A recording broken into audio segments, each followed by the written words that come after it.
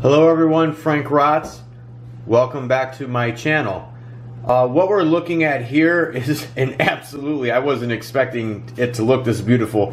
This is a Lake Michigan Coho fillet. I don't know how much this fish weighed before it was filleted, and it's beautiful with that pink and white red meat like that. Just exquisite. I have never cooked coho before, but what I'm going to do with this is my standard baked fish recipe if I've got a little time for prep, as opposed to just throwing it on a cookie sheet real quick to bake it up crisp and quick. And it's so darn simple, and I've used this recipe for so many species of fish.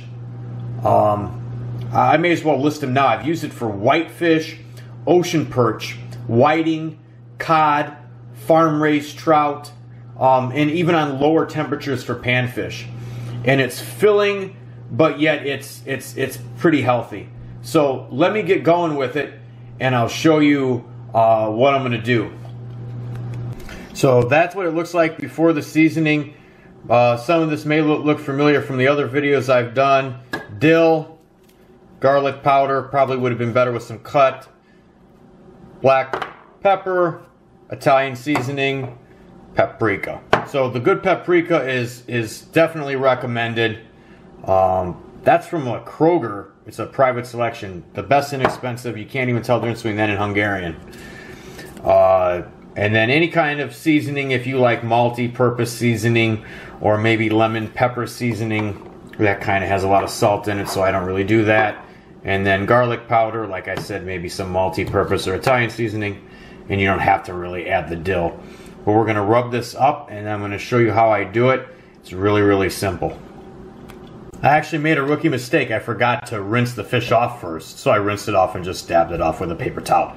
So what you see on here is this actually does have the skin on one side.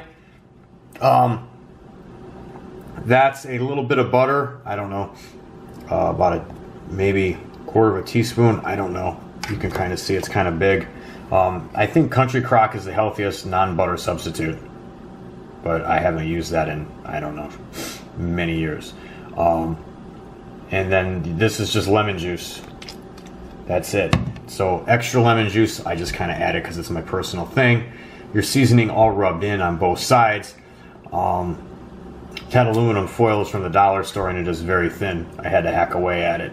But it's like 3 degrees outside. I'm not going to make a run for thinner foil. So I'm going to put foil on the top, poke some holes on top of that, and we're going to see how this comes out. Usually I do check it in like 8 minutes just to be on the safe side. There's your finished product with your Lake Michigan Coho salmon. Looks absolutely exquisite. I did a pickle and some peppers. Normally I wouldn't add too much salt to it, but I'm getting over a head cold still, and I want to taste something.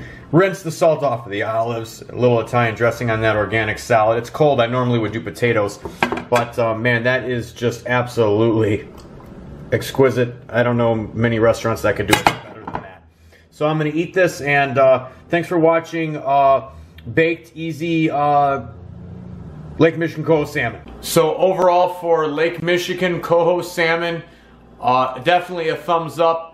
Perhaps a little cleaner tasting than a bigger salmon or trout. If you've had anything bigger out of the Great Lakes, the coho's a little smaller, firm, flaky, and it came out absolutely fantastic. If you could give me a thumbs up, thank you for watching another cooking video. Take care, everyone, and be safe out there for the rest of this winter, which seems like it's just starting to get there. Thank you.